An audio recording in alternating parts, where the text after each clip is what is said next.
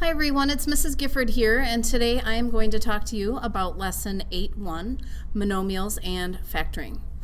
After this lesson, you will be able to find a GCF, greatest common factor, and factor monomials. First, let's take a look at some vocabulary terms. So switch to your vocab section. The first one is, what is a GCF? The letters GCF stands for the greatest common factor. And that means it's the biggest factor between two terms that they have in common. The next one is, what is factored form? Factored form is when it's expressed as the product meaning when we multiply, the product of prime numbers. Well, what is a prime number? A prime number is a number that can only be divided by 1 and itself. Here's a whole list of prime numbers. If we were to break them down, the only way to get them would be to be 1 times whatever their number is. So knowing those three terms, let's take a look at our first example. In example 1, we're going to factor this expression, negative 20, x to the third, y to the second.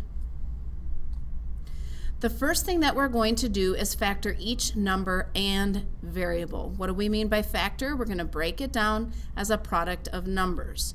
So we're going to split them up into 3 little mini problems because there's 3 parts to this. We're going to split it up as negative 20, x to the third, and y squared. So the first thing that we're going to do is say, okay, how can I break negative 20? It's negative 1 times 20. X to the third means x times x times x, and y squared means y times y. We can still go further with the negative 1 and the 20 because 20 is not a prime number. What can we multiply to make 20? Right, you can either do 4 times 5 or you could have done 2 times 10. I'm going to choose to show you 5 times 4. In this case, 5 is prime, so we're done, but we know that we can break 4 down also as 2 times 2. Then what we can do is bring everything at the end of these little black lines, these arrows that have all finished.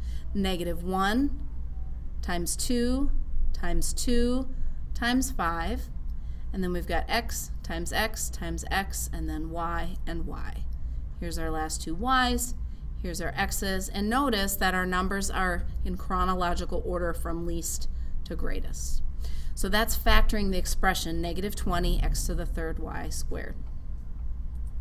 Now let's take a look at example 2. We're going to find the GCF of 12a squared b squared c and 18a b to the third. Remember, we're finding the biggest factors that these two expressions have in common. So the first thing that we're going to do is factor each of them. And then again, we're going to look to see what they have in common. So we're going to do the same thing we just did in problem number 1, and we're going to ask ourselves, how can we break 12? How can we break down 18? 12, you could either think 3 and 4 or 2 and 6. 18, you could either have done 6 and 3, or in this case, we're choosing to do 2 and 9. In this case, 2 is prime for both of them, but 6 and 9 are not, so we're going to break them down further. 6 can be broken down as 2 times 3, and 9 can be broken down as 3 times 3. Then I break up the a squared as a times a, b squared as b times b, and then we have our c. And then I bring my a down, and then b to the third has b times b times b. Our greatest common factor is what they have in common. They each have a 2, there's a 3, and there's an a, and there's a b that overlaps with them. So here's a 2 that they have in common. I can see that they each have a 3, they each have 1a, and then there's actually 2 b's in here that we can cross off of both.